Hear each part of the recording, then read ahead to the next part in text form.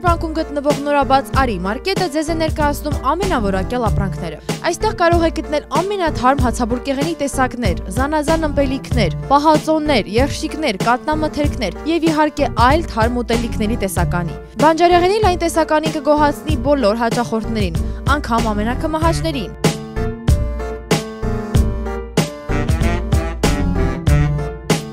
Վայելեք միայն թարմը եւ իհարկե մատչելի։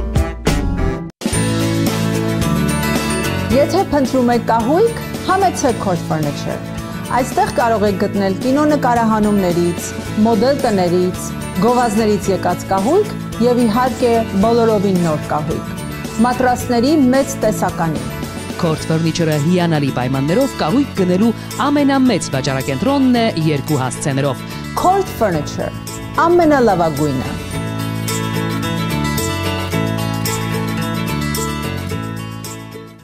Lots of people are just miserable. Some allergists are seeing a 15 to 20% increase in patient numbers, and spring just started. The best way to avoid allergies is to avoid the pollen in the air by staying indoors all the time, but that's impractical. So here are a few simple tips that may help. اگر از عطسه‌های مکرر، آلرژی بینی، خلط پشت حلق، سرفه‌های مزمن، آسم، سینوزیت، عفونت‌های مکرر گوش، کهیر و اگزما رنج میبرید؟ با دکتر پرویز جهانگیر با برد فوق تخصص در آلرژی و آسم اطفال و بزرگسالان، پزشک مورد اعتماد شبکه ABC آی ویتنس نیوز آمریکا، برای مشورت در امور آلرژی و آسم تماس حاصل فرمایید. گلندل 818 546 26 26 و انسینو 818 783 33 44. Եթե անկարող եք աշխատել ձեր հիվանդության պատճառով, դիմել եք հիվանդության թոշակի եւ մերժվել, ապա զանգահարեք Aslan & Associate ընկերություն, որն ավելի քան 22 տարի զբաղվում է Social Security հիվանդության թոշակների հարցերով։ Որևէ վճարում չի պահանջվում մինչեւ кейսի շահելը։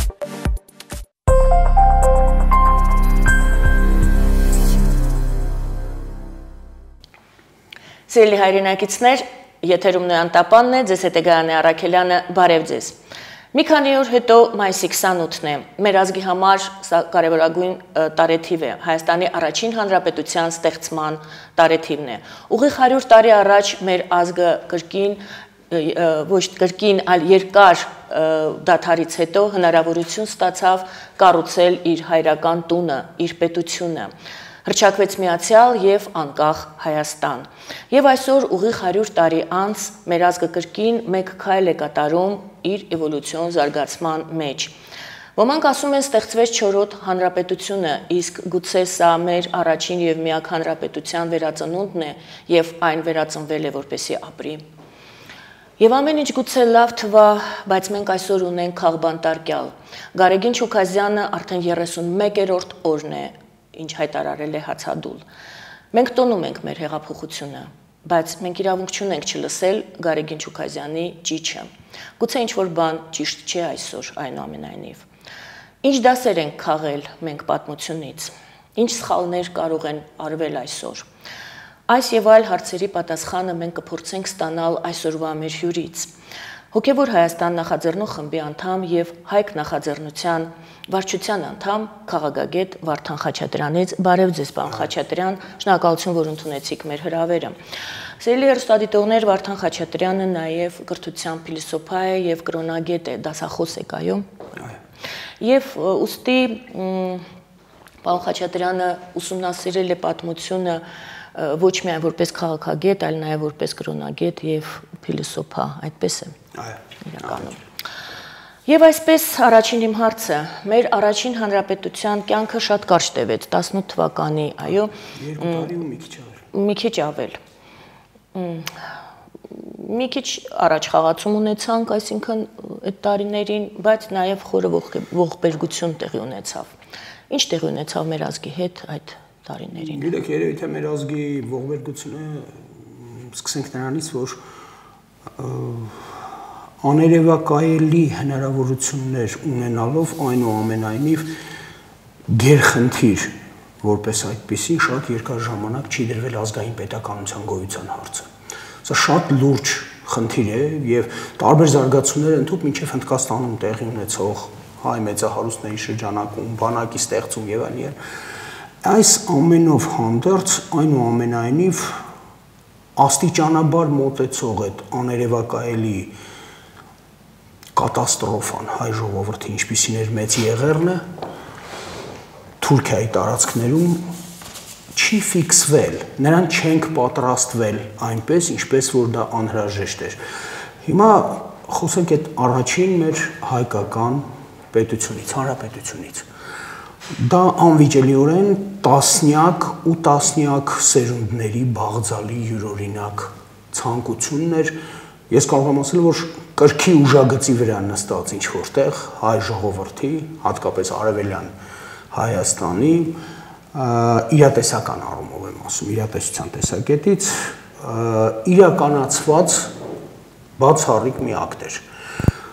Բայց ինքը պարտադրվել է մեզ, ճիշտ է խոսենք։ Դա այնպես չի, որ բացառիկ նվաճումների արդյունքում մենք հասել ենք դրան։ Պարտադրվել է մեզ Անդրկովկասյան Սեյմի ցրմամբ եւ 18 թվականի այսպես կոչված Անդրկովկասյան հանրապետությունների անկախությունների հռչակմամբ։ Այսպես ասենք, այդ ժամանակ մենք հաշվի ենք առել երևի թե շատ բան, բայց ոչինչի առջևը առնել չենք կարողացել։ Որովհետև ժամանակաշրջանը ուսումնասիրելիս պարբերաբար հանդիպում ես նրան, որ հա քննարկվում են այդ հարցերը, որ ինչպես պետք է լինի Ադրբեջանի նոր առաջացող պետության հետ հարաբերությունները, որ Ադրբեջանը սպասարկում է Թուրքիայի շահերը։ Երբ որ Վրաստանում անգամ, ասենք Թումանյանը, հա, Վրաստանի գրող Թումանյանի մասին չի խոսքը, քաղաքական գործիչ եւ Վրաստանը ներկայացնող Պաստորին Թումանյանը, երբ որ ուղղակի հայտարարում է Սեյմում, որ մենք նախընտրում ենք ստրկական շղթաները, երբ որ հայտարարում ենք մեր անկախության մասին, Թուրքիան չի ընդունելու այդ ամենը, թուրքական հավակնությունները դառնալու են անսահման, այսինքն թվում է թե այդ մարդը, ինչպես ասում են, ապագան տեսել է, էլի երևացող ապագան։ Եվ այս տեսակետից բոլորի համար պարզ է եղել, որ հանձնում են հայերին։ Հայկական պետությունը հանձնվում է ոչնչացման թուրքական զինուժի կողմից։ Ստեղծվում է որպեսի հանձնվի։ Որպեսի իրանք անջատվեն, իրենք որևէ պատասխանատվություն չկրեն, չնայած այստեղ վրացիներին էլի բաժին է հասնում, որտեղ թուրքական զորքը մտնում է Բաթում եւ հարակից չնչի ինչ որ տարածքներ եւս վերցնում, բայց Վրաստանը ունի յուրօրինակ ինքնապաշտպանության մանդատ։ Նա դիմել է Գերմանիային, Գերմանիան ունի աներևակայելի ազդեցություն Թուրքիայի եւ թուրքական բանակի վրա եւ ամենակարևորը, որ Գերմանիան տեսնում է իր շահը Վրաստանում, մարգնեցի հանքերը, այսպես ասած։ Դրա համար նա էլ կոնկրետ ասում է, որ մեր պրոտեկտորատը պայմանական ասած տարածվում է Թիֆլիս, Քութայիս տարածքների վրա, որտեղ գտնվում են այդ հանքերը, իսկ հայ ժողովուրդը որպես այդպեսին Հայաստանի առաջին պետությունը դիտարկվում է որպես զոհ, որովհետև միայնակ մնացել է, տեղի ունեցել զինադադարի պայմանագիր Ռուսաստանի եւ Թուրքիայի միջեւ ցարական Ռուսաստանի ես նկատեմ, որի հետևանքով ռուսական բանակը արևմտահայկական, հայկական տարածքներից, որը գրավել են արդեն ռուսները, եկել է արևելյան եւ շարժվում է դեպի Ռուսաստան, վերադառնում է Ռուսաստան, այսինքն մնացել են միայն հայ կամավորականները 250 կիլոմետր տարածքի վրա, մոտավորապես 15000-անոց բանակ։ Պատկերացնեք, այդ ինչ է նշանակում, էլի, երբ որ զանգվածային հարձակում է սկսում Թուրքիայի կողմից։ Այսինքն բոլորը գիտեն, որ այս է իրավիճակը, եւ որպես այդպեսին Հայաստանը հանձնում են։ Եվ հայերի արժեվ կանգնում է այդ գերխնդիրը կամ հանձնվել, որի դեպքում ոչնչացում, կամ ուրեմն մոբիլիզացնել ողջ պոտենցիալը եւ դուրս գալ մարտի։ Եվ դու պետք է գլուխ խոնարհել են մարդկանց առաջ, ովքեր կրակլիսում, ովքեր բաշաբարանի ճակատամարտ եւ վերջապես ամենաբացառիկը Սարդարապատի ճակատամարտում հիմք դրեցին հայկական պետականության գոյությանը։ Այսինքն այդ ամենը կայացավ մենակ, հավատացեք, ես որպես կրոնագետ 1000 մի անգամ շփվել եմ այդ խնդրի հետ, թե երբ է օրինակի համար համարվում է, որ լեգիտիմ է թագավորը, որը խլել է ինչ-որ իշխանությունը մեկ այլ թագավորից, ինքը թագավոր չի եղել, բայց թագը դրել է գլխին այն ժամանակ, երբ որ ռազմադաշտում է արյան շրջաբերման մեջ, ինքը հաղթել է հակառակորդին, գլխից թագը վերցրել դրել է գլխին։ Մոտավորապես այս մոտեցումը, որը հազարամյակների մոտեցում է, եկող հասնում մինչև մեզ, այստեղ ես համարվել է, որ Աստված գործում է այդ շրջանակում եւ ուրեմն երկնքի կամքն էր, որ դրեց գլխին, ուրեմն երկնքի կամքն էր, որ այդ ճակատամարտերում հայերը ծանր պարտության վերջում մատնեցին թուրքական ամենաընտիժ զորաբաժինը, որը պաշտպանում էր Բոսֆոր դարդանելը եւ հաղթանակ էր տարել անգլիացիների, ֆրանսիացիների, ավստրալացիների դեմ եւ նրան բաշաբարանի տակ ջարդեցին։ Հայերը ապացուցելով իրենց գոյությունը երկրի երեսին եւ երկնքի կամքը, որ իրանք պետք է ունենան պետություն, որը սկսեց զարգանալ 19 թվականին արդեն բավականին լուրջ զարգացման ընթացքի մեջ էր, բայց էլի մենք հանգեցինք նրան, որ միջազգային հարաբերություններում լուրջ բացթողումներ ունեցանք։ Այսինքն հայ ժողովուրդը միշտ պետք է հիշի մի բան, էլի ինքը չի կարող կոշտ կողմնորոշում ունենալ որևէ գերուժի հանդեպ, որովհետև ինքը դրսևորված է ամեն օր։ Այսինքն չենք կարող ասել, որ հայերը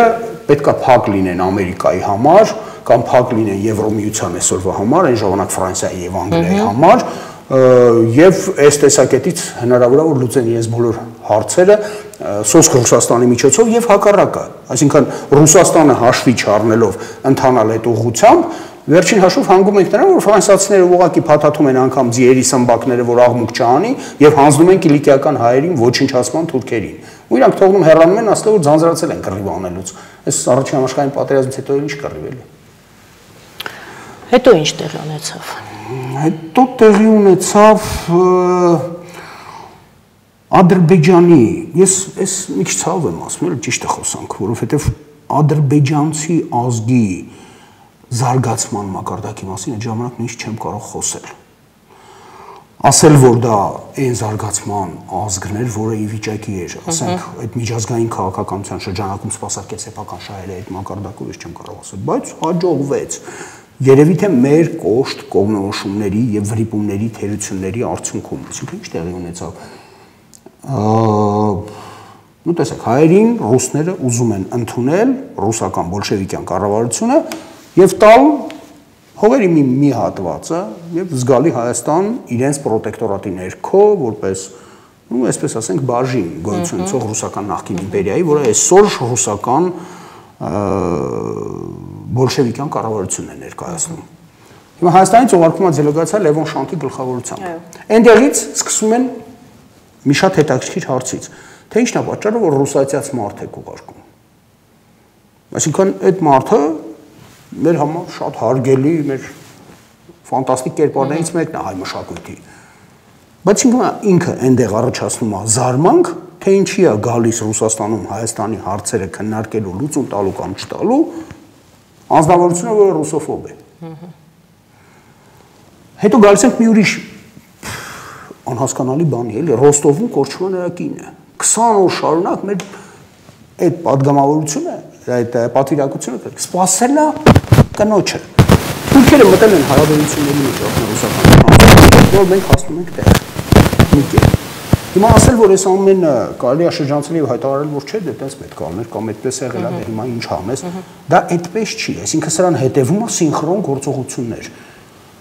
Ադրբեջանցիները միջամտել են ռուսներին, մուսաֆաթով հանդերձ, որպեսզի ռուսները ընդունեն թուրքերին։ Ռուսների թուրքերին ընդունելը Ադրբեջանում առաջացրել է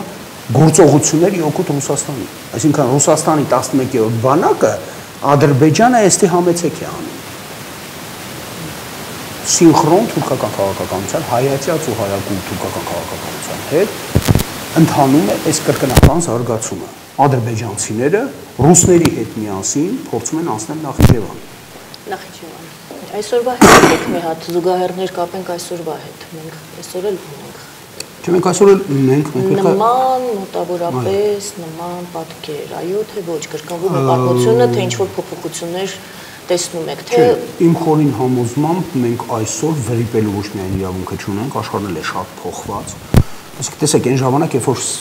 Պիկոն գրում էր, հա, ասում էր հայերի լրջագույն խնդիրներից մեկը այն է, որ նրանք միասնական շուկա երբեք չեն ունեցել։ Շատ խորը մի հատ միտք կա, էլի, որ հայերը միասնական շուկայի բացակայության պայմաններում տնտեսական շահերով միաձուլված չլինելով ունեն ազգային որոշ թուլություններ։ Հիմա այսօր մենք ցրված ենք աշխարհում մեկ ինչպես փշրված հայելու կտորները, հա,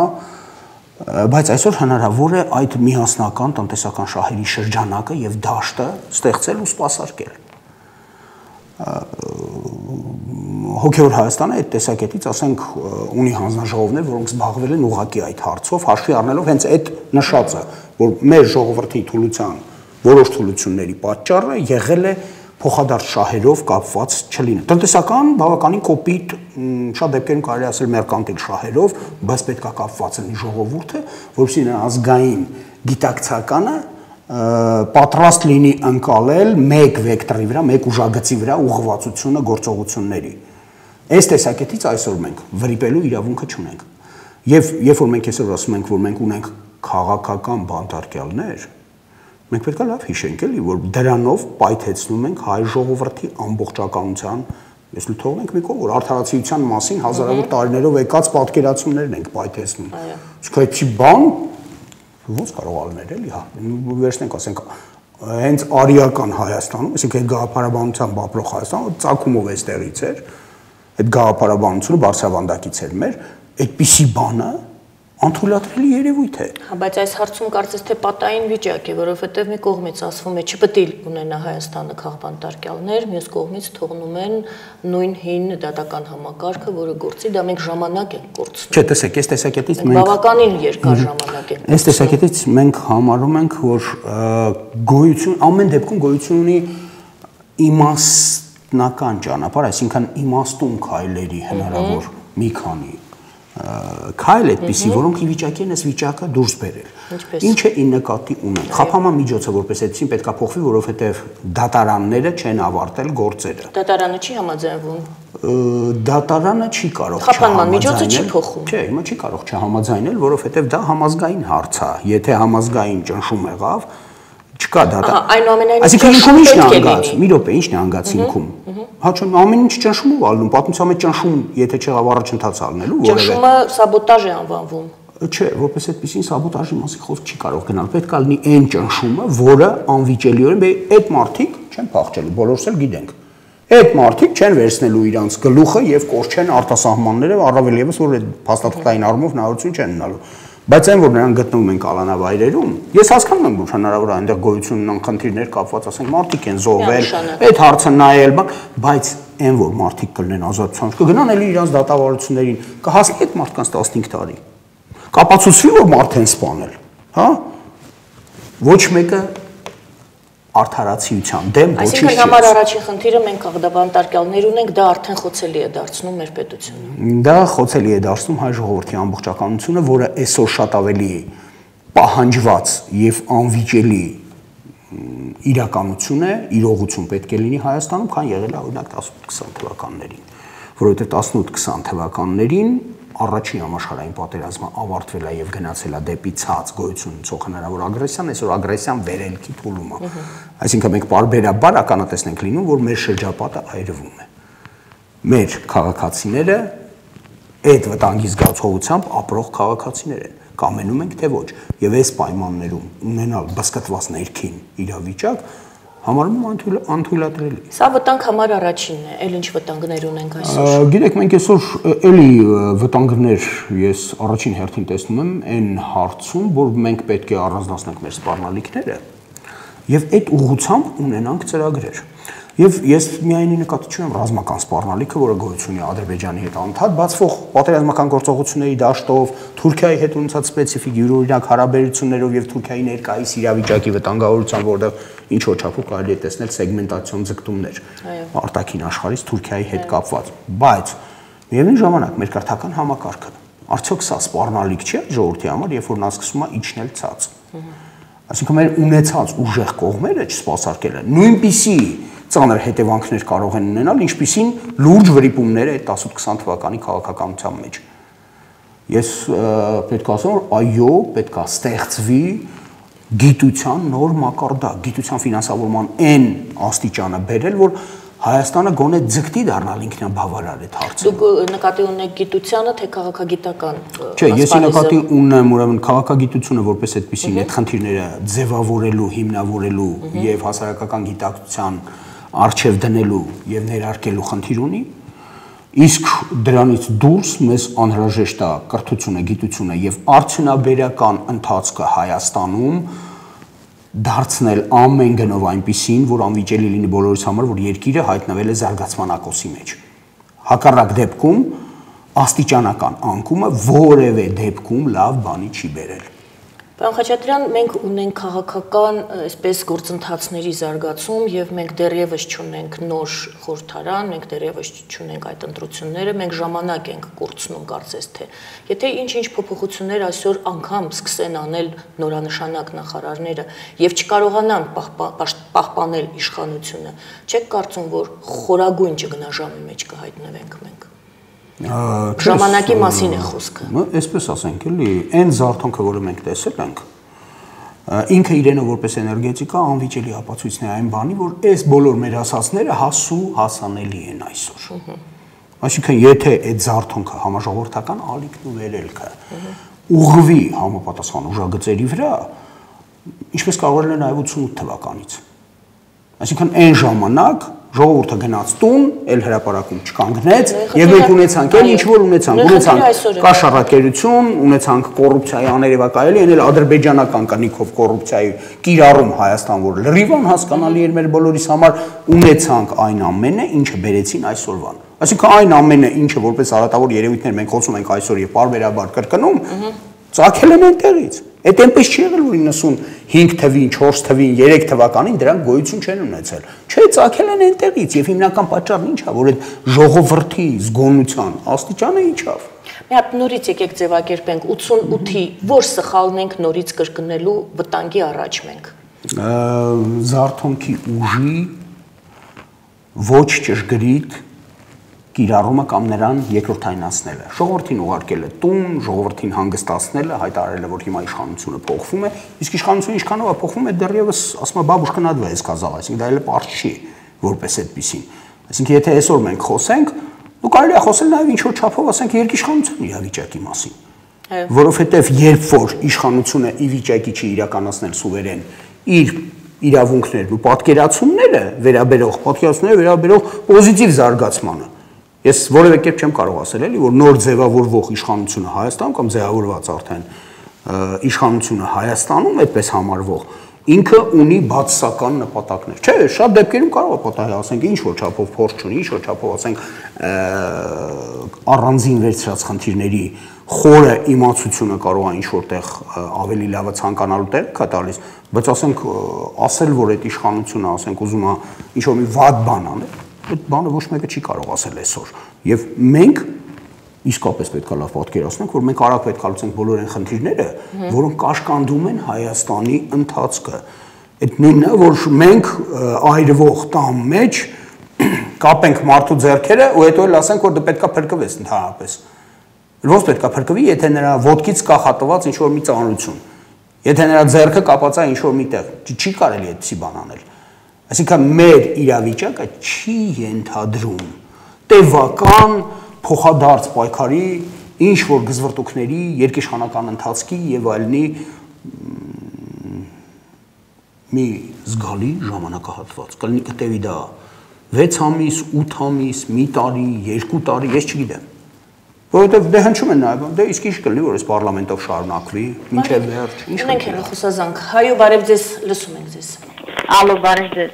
Ուրեմն պարոնը շատ խելացի է եւ ես կխնդրեի, որ ինքը ասի, որ դա մեր մեղավորությունն է, չէ՞, մեր ազգի, որ մենք 1800 թվերից մինչև հիմա մենք որ կոտորվում ենք, դա մեր ղեկավարների, որ մենք երբեք ղեկավարություն լավ չենք ունեցել, լավ զորք չենք ունեցել եւ այսօր այդ մի քանի հազար խեղճ երեխաներին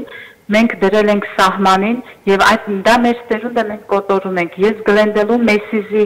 մոտ տեսա մի հատ այսօրը եկավ այդ մարդը լացում էր այսօրի լինելով, ասեց աղջիկ ջան, եթե ձեր ժողովուրդը այսօր դուք ձեր սպիտակ եղերն եք անում ինքներդ պես, ձեր բոլոր ղեկավարները, ինչպես այսօրիները արեցին, կործանեցին իրենց երկիրը, դուք էսա ձեր վերջի շանսն է, որ ունենաք ձեր քաղաքագիտությունը, ձեր երկիրը պահեք, այդ կես բռունցք երկիրը պահեք, ձեր երեխաներին էլ պահեք, դուք սերունդ չունեք, խնդրեց այդ մարդը եւ լացում էր։ Դուք հասկանում եք, Նախիջևանը կորցրեցինք մեր ղեկավարների անփութությունից։ Լևոն Տեր-Պետրոսյանը Հայաստանի չափ կորցրեց, վաճառեց Դաշտային Ղարաբաղը, Գետաշեն Շահումյանը, ես իմ ականջներով եմ լսել, որ ասեցին, որ ժողովուրդ ձեր ունեցվածքը տարեք, ձեր երկիրը վաճառելա ձեզ։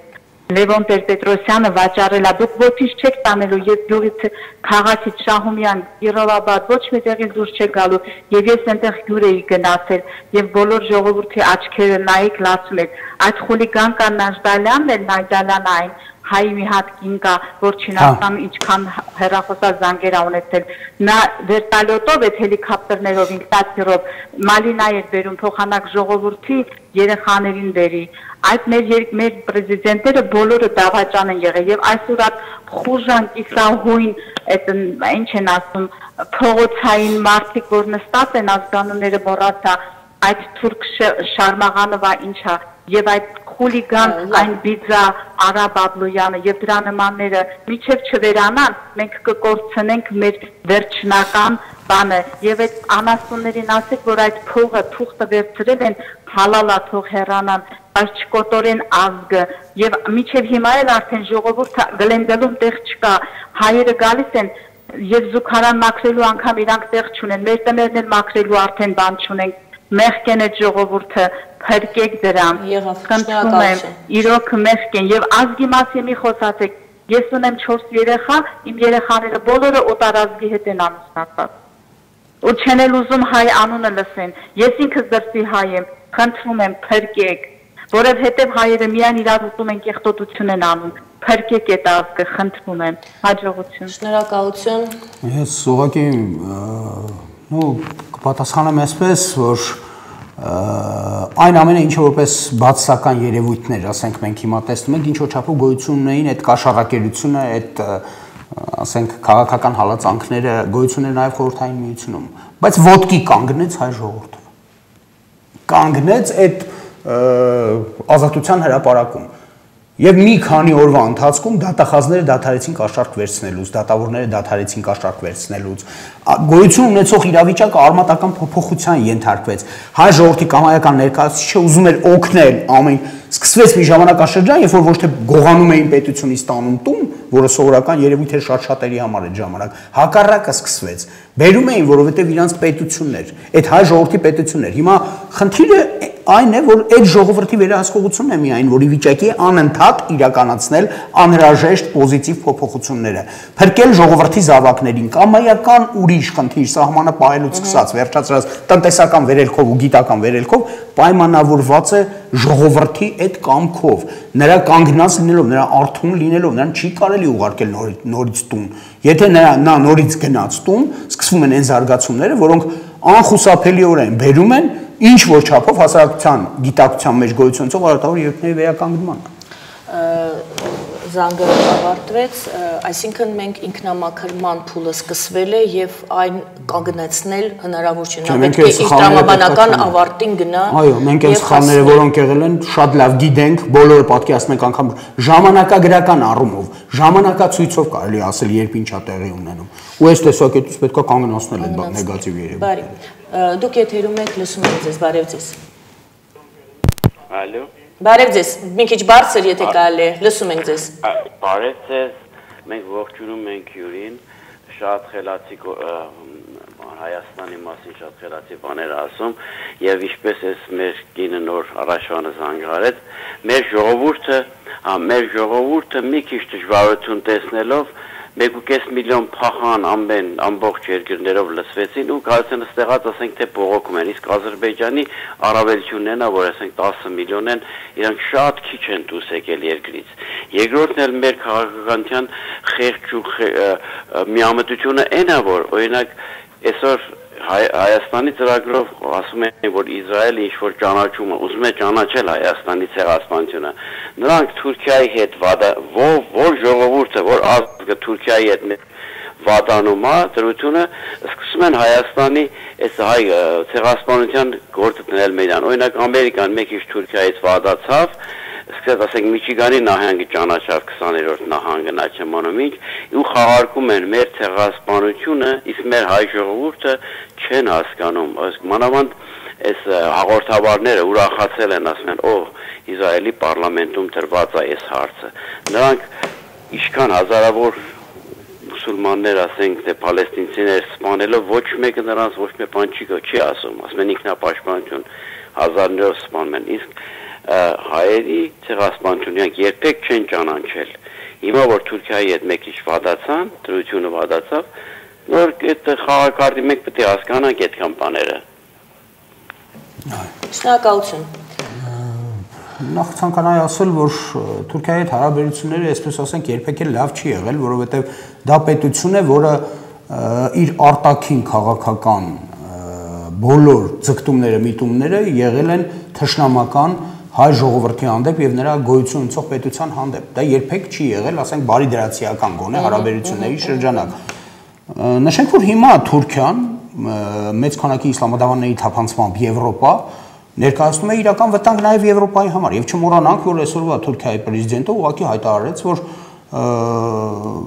յուրաքանչյուրը 5 երեխա ունեցեք Եվրոպայում եւ մենք խաղաղ կգրավենք Եվրոպան։ Այդ զանգը չի կարող աննկատ անցնել Եվրոպայում։ Եվ այս տեսակետից մի ուրիշ բան էլ էլի մեր կամայական մոտեցումը այն տեսակետից, որ համաշխարհային քաղաքականություն դա խորը բարոյական ինչ-որ մի երևույթ է, ամեն անգամ իդերես է ելնելու, որովհետև դա ինչ բարոյականություն, ժամանակը եկավ, օգտագործում են ձեռքի տակ գոյություն ունեցող արգումենտները, փաստարկները ընդդեմ Թուրքիայի, որոնցից մեկը հայերի մեծ գենոցիդն է։ Ու այս տեսակետից, ասենք, պետք է խոստովանել, որ այժմ իհարկե ամեն դեպքում հետամուտ լինելով այդ խնդրող առարկայով մենք պետք է խիստ ուժեղացնենք Հայաստանը, միասնականացնենք Սփյուռքը, նոր ինստիտուցիոնալ մակարդակի բարձրացնենք հայերի համագործակցությունը, որը այսօր հնարավոր է, դա շատ ռեալ է, ուղղակի մենք այդ ժամանակը չունենք, որ մանրամասն ասենք այսօր խոսենք։ Բայց կա այդպիսի ծրագիր, այսինքն դա բացի խոսքերից դա իրական ծրագրի տեսք ունի։ Այո, մենք ունենք այդ ծրագիրը, խոսքը վերաբերում է Հոգեւոր Հայաստանի հանձնաժողովների միասնական աշխատանքին։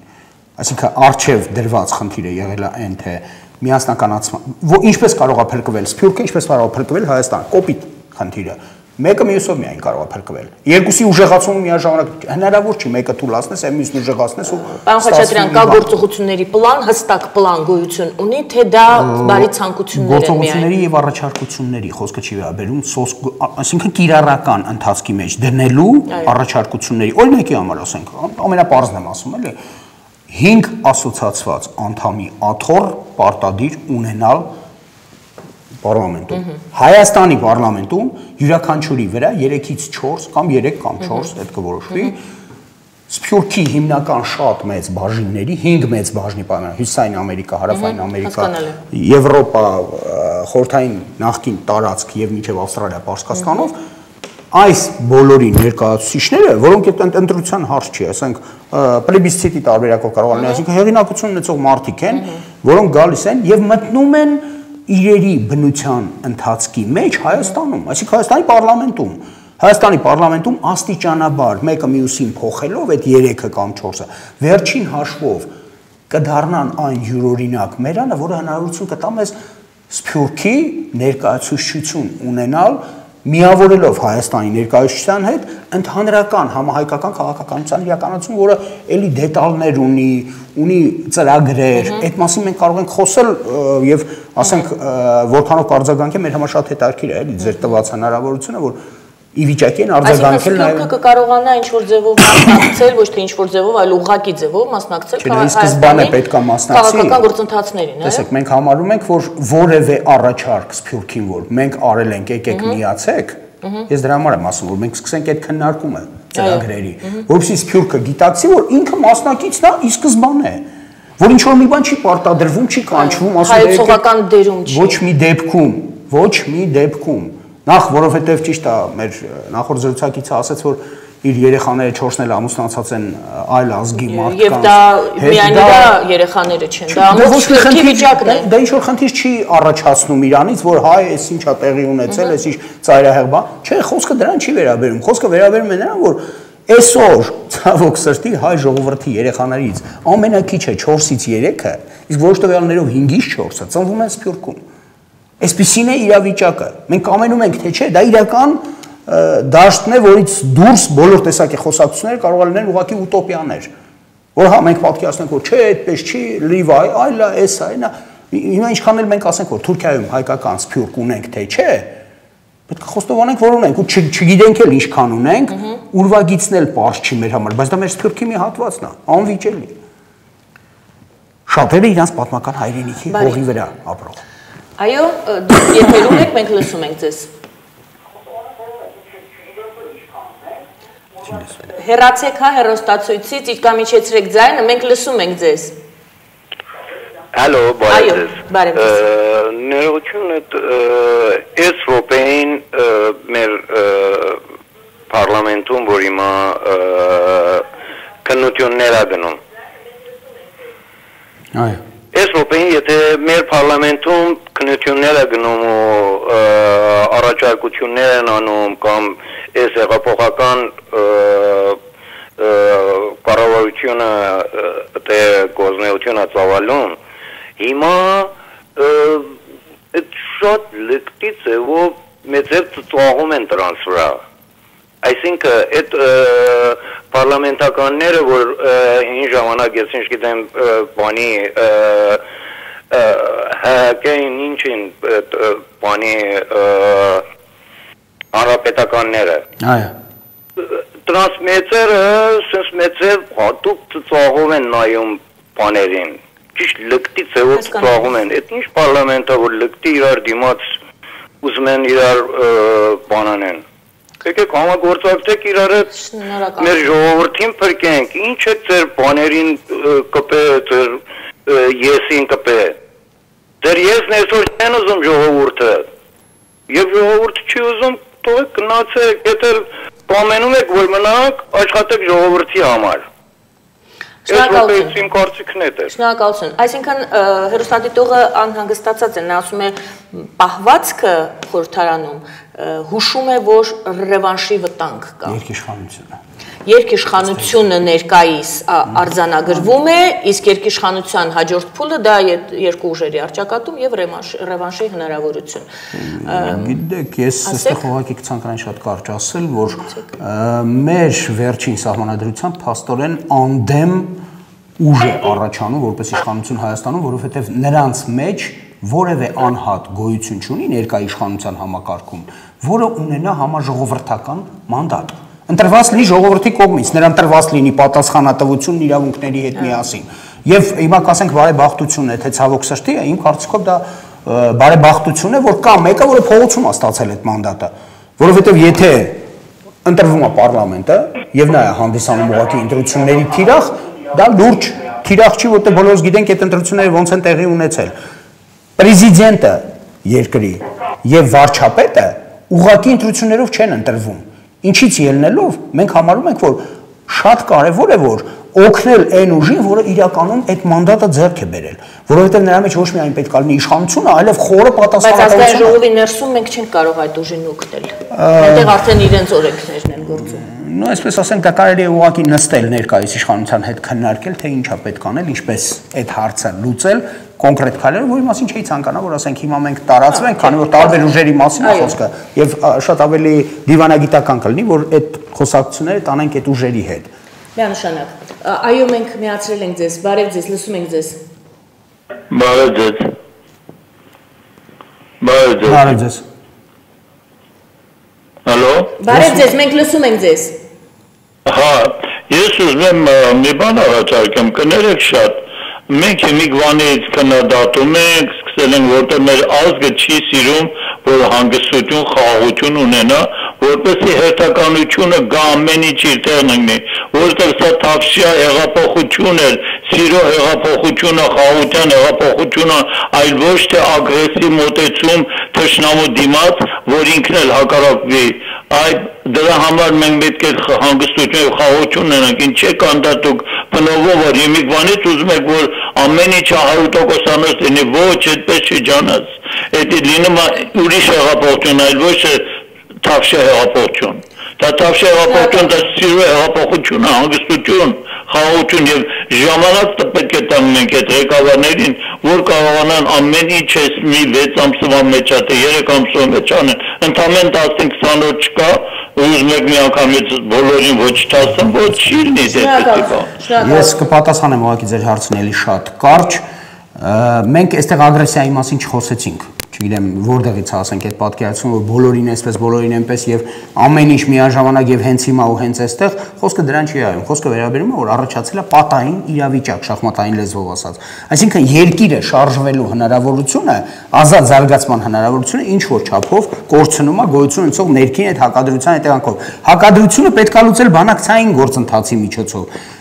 եւ թույլ չտալ երբեք երկու կողմերի շիկացում։ Եվ բանակցությունների արդյունքը պետք է լինի այն, որ Հայաստանի համար օպտիմալ, ժողովրդի համար ընկալելի իշխանությունը վերջնականապես ձևավորվի։ Ունենք հեռախոսազանգ։ Այո, լսում ենք ձեզ։ Այո, լսում ենք ձեզ։ Այո, հեռացեք հեռուստացույցից եւ ասեք ձեր հարցը։ Okay, անջատեցի։ Շնորհակալություն։ Լսում ենք ձեզ։ Բարև ձեզ։ Ես շատ ուրախ եմ այս հաղորդման համար եւ կցանկանայի մի բան ասեմ։ Անորեն երկրի կոնստիտուցիայի մասին է խոսքը գնամ։ Երբ որ միտեղ կառավարություն են ստեղծել անորեն մարդիկ, հերոսներին նստացնում են, ժողովրդին ճնշում են, եւ պետք է դրանց օրենքով կոնստիտուցիայով հեռացնի կառավարությունից։ Ինչի մասին է խոսքը։ Պետք է ձեր հաղորդումը ես լսեցի եւ եկա նույն եզրակացության, ինչ որ դուք եք ասել, շատ շնորհակալ եմ ձեր հաղորդաշարի համար։ Այդքանը։ Շնորհակալություն։ Ուրեմն ես կցանկանայի այստեղ ուղղակի մի բան ասել, էլի։ Հա, իսկապես ցավոք սրտի սահմանադրության թողած շլեյֆը, այսինքն թողած ետնահետքը իր հետևից, չի խոսում այն մասին, որ սահման է դրել նա ինչ որ բացասական զարգացումների։ Դեռ ավելին, բացասական զարգացումները, որոնք մտցվել են սահմանադրական դատարան, նրանք որևէ լուծում չեն ստացել։ Այս տեսակետից, այո, այդ սահմանադրությունը իր մեջ կրում է այդ բացասական ետնահետքը, որ իր հետ հակակշիռների, փոխադարձ զսպումների, մեխանիզմների բացակայությունը անընդհատ հանգեցրել է նրան, որ այնուամենայնիվ դիտարկելով որպես գլխավոր օրենք, ժողովուրդը միշտ իմացել է, որ դա իր ընտրածը չի, որ գոյություն ունեցող հարաբերակցությունը ձայների այն չի, ինչը արտահայտվեց, եւ այս տեսակետից մենք ունենք իսկապես լուրջ խնդիր այդ սահմանադրությունը վերանայելու նաեւ։ Այսինքն նոր իշխանության խնդիրներից։ Բայց հարցը օրակարգում է սա։ Բայց հարցը այսօր օրակարգում, դրա համար էլ ասում ենք պատային իրավիճակը պետք է հաղթահարվի բանակցությունների միջոցով, որովհետեւ անգամ եթե բանտում նստած մարդիկ կան այսօր, մենք իրավունքը չունենք այնպիսի շիկացման բերել, որ նրանց վիճակը այնտեղ վատանա։ Ոչ մի դեպքում։ Տեսեք, այսօր մենք հացադուլ ունեցող, հացադուլի մեջ գտնվող մարդ մենք իմ ուսանողական ընկերն է, իմ համար շատ լուրջ ցավ է դա։ Ես պետք է ասեմ, որ մենք մի փորձ ունենք արդեն այդպիսի մարդ կորցնելու։ Այսինքն այն հաց բերողի մահը որպես այդպեսին մեր համար դա խարանի պես մի բան է, որը դրված է, ասենք, մեր ճակատին, ոնց կարելի է հիմա մի հատ էլ թույլ տալ, որ մի հատ էլ ասենք։ Եվ մյուս կողմից պատասխանելով մեր նախորդ հեռուստադիտողի այն հորդորին, որ ժամանակ տվեք ղեկավարությանը, մենք սիրում ենք քննադատել, Այստեղ քննադատելու խնդիր չի, ստե կան խնդիրներ, այդ Չուկազյանի այդ հացադուլը ցույց է տալիս, որ կան խորքային, սկզբունքային, ազգի համար, ինքը իր համար չի նստել հացադուլի։ Մենք հիմա կարող ենք չտեսնել պատային իրավիճակը, կարողա չտեսնենք, մենք ապրում ենք այստեղ։ Այո, մենք տեսնում ենք եւ մենք պարզապես անհանգստություն ենք արտահայտում, ոչ թե քննադատության, այսպես մոլուցկով ենք տարված։ Առավել եւս ագրեսիայի, ինչ ագրեսիա։ Առավել եւս ագրեսիա։ Այո, դուք եթերում եք, խնդրում ենք ձեր հարցը։ Հեռուստացույցը իջեցրեք ձայնը, եթե կարելի է։ Այո։ Իջեցրեք հեռուստացույցը, այո, ձայնը եւ լսում եք։ Իմ հարցը նա որ ուրեմն մի քիչ առաջ մի հատ ընկեր խոսած, ասեց որ բանը մեր ցեղասպանությունը, մեր պետությունները օգտագործում են միշտ իրաց շահերի համար։ Եվ ինչպես տեսնում ենք 100 տարի է եւ մի բան էլ ավել Այդ մասին ենք միայն խոսում, կարծես թե մենք ուրիշ պատմություն չունենք, ցեղասպանության մասին, մենակ այդ մասին են խոսում եւ ինչպես ասեցի, եւ սկզբից էլ օգտագործում են իրաց շահերի համար։ Մի քիչ առաջ դուք էլ նշեցիք, որ ինչպես հայ կամավորները գնացին Կիլիկյան, ազատագրեցին, իսկ իրանք ձերևոտների տակ բաները կապեցին, քեչաները ու թողեցին գնացին եւ այդպես էլ Կիլիկյան էլի հանձնեցին թուրքերին։ Միայն այդ չի, միասին էլ չեն նույնիսկ ցեղասպանության հարցում արտասահմանի սփյուռքի հայերը։ Այդ էլ չունեն։ Այսքան շնորհակալություն։ Գիտեք, այդ իհարկե միշտ մենք միակողմանի տպավորություն չստեղծելու համար նշենք, որ օրինակի համար գերմանական Բունդեսթագի կողմից ընդունելը հայերի ցեղասպանությունը արմատական նշանակություն ունեցավ ընդհանուր խճապատկերի համար։ Այսինքն Գերմանիան հայտարարեց ինքը, որ ինքը մեղավոր է, որ յուրաքանչյուր թուրքական զորամիավորման մեջ, որը զբաղվել է հայերի գենոցիդով, հայերի տեղահանմամբ, գոյություն են ունեցել ամենակիչը 2 սպաներ գերմանական, որոնք գլխավորել են, այսինքն ղեկավար անձինք են եղել տվյալ ռազմական կառույցներում։ Հիմա ասել, որ դա միայն բացասականն է, ոչ, այդ ընդհանուր խճապատկերը պետք է գա եւ հավատացնում եմ ձեզ, բոլոր տեսակի գենոցիդները պետք է ունենան պատիժ, այսինքն այն անձը, այն պետությունը, այն ազգը, որը իրականացրել է այդ մարդկության դեմ հանցագործություն, պետք է ունենա պատիժ, որովհետեւ նոր հավակնություններ առաջ չգան։ Թե չէ այդ պատիժը որ չի եղել, այդ նույն գենոցիդալ ընթացքը մենք տեսանք այս Մերձավոր Արևելյան վերջին զարգացումների մեջ, որտեղ քրիստոնյաներին ուղղակի մորթեցին, եզիդներին ուղղակի մորթեցին, այսինքն իրականացվեց քրիստոնյա տերտերին մորթում են եւ ցույց են տալիս այդ բանը, որ մորթողը նույնիսկ չգիտի ոնց կտրել վիզը, բայց փշում է ողնաշարը, որպեսզի կտրի, ու այդ ամեն ինչը մենք մոռանում ենք, ինչա որ մեր հետ է տեղի ունեցել, որ նրա չպատժված լինելն է, որ այսօր այդ մարդկանց մեխանիկորեն դուրս է բերել միևնույն եղերական ճանապարհի վրա եւ հայ ժողովրդի մեծագույն ես էլի մի բան էլ ասեմ, էլի Հռոմի Պապը վերջի անգամ որ այցելեց Հայաստան որպես ուխտագնացություն, այս Ֆրանցիսկ առաջինը, նա մի շատ կարեւոր բան ասեց, որ այս Մերձավոր Արևելյան ժողովուրդներին պետք է տեր կանգնի հայ ժողովուրդը, որովհետեւ նրան է միայն հաջողվել գոյություն ունեցող գենոցիդը ամբողջ հասակով կանգնեցնել համայն մարդկության առաջ։ Մենք բոլորս թույլ ենք եւ մենք ունենք հայ ժողովրդի մենք չենք կարող չանսալ այդ խոսքերին։ Մենք չենք կարող ուղղակի մոռանալ այդ գենոցիդը, որտեղ դե մեր պապերն են, մեր պապերի հայրերն են, որ գնացել են այդ սոսկալի ճանապարհը, այդ ինքնաոչնչացման ընթացքը եւ թողնել դա ինչ որտեղ նաեւ հիշողության մեջ ազգի հանդեպ դավաճանություն է միանշանակ։ Սիրելի հեռուստադիտողներ, ես հայտարարում եմ գովազ եթերում, մնացեք մեզ հետ, խնդրում եմ, եւ մենք կվերադառնանք եւ կշարունակենք մեր այս զրույցը։ Համեցեք։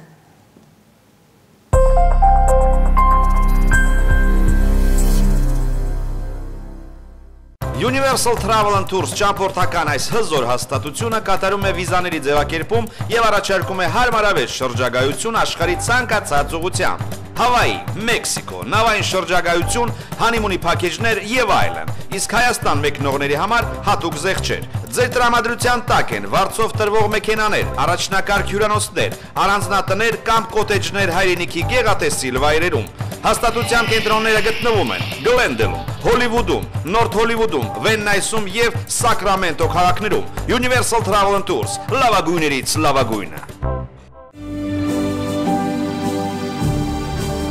Baram, Welcome to the legendary and famous Hollywood piano in business since 1928.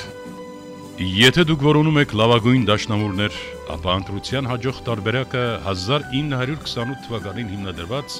Hollywood piano խանութն է, հասցեն 323 South Front Street, Burbank, հեռախոս 818 954 8500. We're family owned and operated for 88 years. Բժիշկ ուրոլոգ Արմեն Պողոսյանը համայնքում ճանաչված բժիշկ Շահեն Պողոսյանի որդին ավարտել է Բոստոնի բժշկական համալսարանը եւ ունի միզաբանության հիվանդությունների բուժման մեծ փորձ։ Վերջին 7 տարիներին աշխատելով եւ ձեռք բերելով մասնագիտական որակավորում, այժմ սեփական կլինիկայում Պողոսյաններն առաջարկում են բարձրակարգ ծառայություններ միզաբանության հիվանդությունների ախտորոշման կանխարգելման եւ բուժման բնագավառում։ Միզաքարային եւ միզասեռական համակարգի հիվանդություններ, պրոստատ, կանացի միզաթուլություն, տղամարդկանց անպտղություն եւ այլն։ Կիրառվում են բուժման վիրահատական եւ թերապևտիկ մեթոդներ։ Կլինիկան գտնվում է Գլենդել քաղաքում։ Հասցեն 1030 South Glendale Avenue, Suite 401։ Ժամադրության համար հեռաձայնեք 818 507 4340 հեռախոսահամարով։ Արգադի հետևանքով, երբ լուրջ ցավեր ունիք, խրադս այն է, որ շտապ հիվանդանոց երթաք։ Այո, մենք հայերս լոգուն ազգ ենք, բայց մեր իրավունքներն չհրաժարինք։ Ձեր իրավունքները խստորեն, ագրեսիվլի պաշտպանելու համար դիմեցեք մեր փաստաբանական գրասենյակը։ Մենք կպաշտպանենք ձեր իրավունքները։ Ես Հակոբ Չոփուրյանն եմ։ Հակոբ Չոփուրյանի փաստաբանական գրասենյակ 818 244 4747։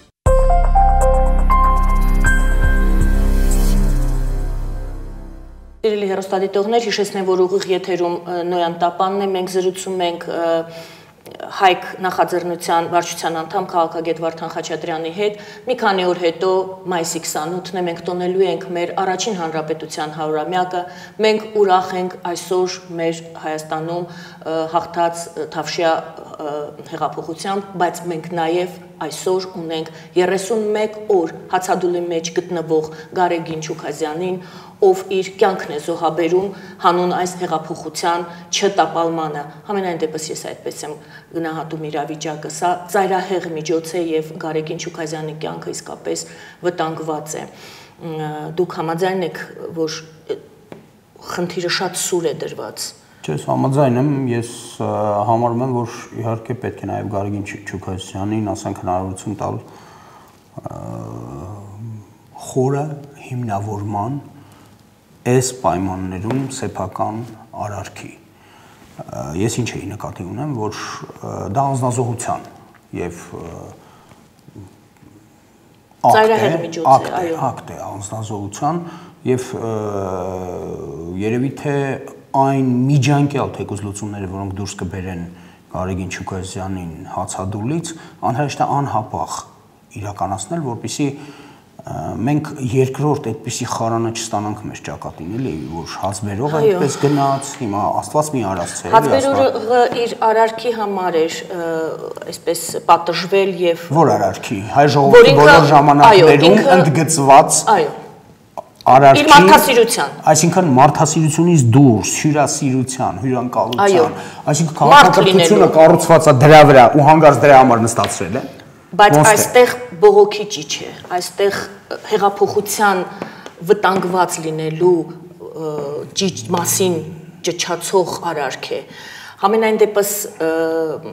ծայրաստիճան լարված է իրավիճակը այդ հարցում։ Մենք ունենք հեռախոսազանգ, մենք ունենք շատ կարճ, մենք ինչ փուլում ենք այսօր գտնվում, պարոն Խաչատրյան։ Մենք գտնվում ենք նոր իշխանության կայացման փուլում, որը իր մեջ կրում է բավականին լուրջ վտանգներ։ Խոսքը վերաբերում է հենց նոր իշխանության, հենց հաղթանակած ժողովրդի իշխանության համար։ Բարև ձեզ, դուք եթերում եք։ Բարև ձեզ։ Իմ հարցը հետևյալի վերաբերյալ է, այ իշխանությունները այսօրվա շատ են խոսում օրենքից, սահմանադրությունից եւ այլն, բայց մոռանում են մի բան նշել, որ մեր բոլոր սահմանադրությունները կեղծված են եղել։ Իրականում փաստորեն մենք անկախության հանրակրվեից հետո ոչ մի օրինական օրենք չունենք։ Եվ հիմա հողում անել, որ սահմանադրության եւ օրենքի տարին համապատասխան են գործում, ինչ որ ծիծաղելի է։ Ինչ եք առաջարկում հարգելի հեռուստադիտող։ Հիմա ես չէ, դա բանի է համար։ Իսկ հիմա ինձ հետաքրքիր է Հայաստանի պետության կառուցվածքը, քանի որ մեր երկիրը իսկապես շատ ոչ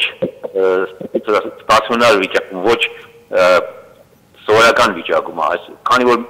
ըստ մեր բանախոսի ասացի, մեր ժողովրդի 5-4-ը տնվում է արտասահման։ Եվ պետության կառուցվածքի կլասիկ մոդելը ինձ թվում է Հայաստանի համար հիմա շատ անհաջող բանա կառուցվածքա։ Ես կարծում եմ, որ Հայաստանը պետք է վերացվի ընդհանրապես կուսակցությունների գաղափարը։ Ընդունվի սահմանադրություն, ասենք թե որոշակի մի 10 տարի ժամկետով եւ այնտեղ կոնկրետ նշվի պայմանները, ինչ հեռանկարները, նպատակները եւ ցանկացած մարդ, որ կարող է հնարավորություն ունի աշխատել պետության համար, պետք է դա հնարավորություն ունենա, ոչ թե ինչ որ մի կուսակցություն վերցնի իր ծանոթներին։ Վերջինաշով կուսակցությունը ինչ է։ Մարդկանց մի խումբ է, իրանց ծանոթները եւ այլն, որ գալիս են իշխանության եւ ինչի են գալիս իշխանության, որպեսզի իրանց ֆինանսական հարցերը լավ լուծեն, հեշտապեն, լավապեն։ Իշխանությունը միայն դրա համար պետք չէ լինի, դրա համար պետք է ազատ լինի իշխանության մեջ մտնելու հնարավորությունը։ Այսինքն դա աշխատանք է, որ պետք է ոչ թե նշանակով լինի, այլ բոլոր աշխատանքները պիտի լինեն ընտրովի։ Շնորհակալություն։ Եթե կարելի է, ես ուղղակի շատ կարճ պատասխանեմ մեր հարգելի հեռուստադիտողին, այսպես ասենք, էլի սահմանադրությունը այն ժամանակ է համապատասխանում հասարակությանը, երբ որ փոխադարձ ճնշումային խմբերի ազդեցության արդյունք է։ Այսինքն գոյություն ունեցող շահերը որպես այդպեսին գոյություն ունեցող հարաբերությունները տվյալ պահին ֆիքսվում են որպես փոխադարձ ներդաշնակեցման հնարավորություն հասարակության փաստաթղթում, որը կոչվում է սահմանադրություն որպես այդպեսին։ Այս տեսակետից, այո, իհարկե մեր սահմանադրությունը ունի խնդիրներ, որովհետև չկան այդ ճնշումային խմբերը, գոյություն ունի թելադրանք, գոյություն ունի դիկտատ, գոյություն է ունեցել, որի պայմաններում ընթացել է այդ սահմանադրական գործընթացը։ Դուք դրանում ճիշտ եք։ Ես հասկանում եմ նաև այն հանգամանքը, որ դուք ասում եք, իսկ ում են պետք կուսակցությունները։ Այո, զավեշտալի վիճակ է, երբ որ մինչև 100 կուսակցություններ կարող են լինել Հայաստանում, իսկ ընդհանրապես գաղափարաբանությունները քաղաքական 7-8-ն են։ Ավելին չեն, այդ 7-8 գաղափարաբանությունների վրա 100 կուսակցություն։ Ինչու է այս տարօրինակ իրավիճակը, որովհետև դասակարգեր Հայաստանում այլևս չկան։ Խավեր, որոնք ունենան ամեն տարվա եկամուտ կայուն գոյություն ունեցող համախառն եկամուտից չկան Հայաստանում։ Հայաստանում այդ ամենը կարելի է կորցնել, կարելի է ձեռք բերել,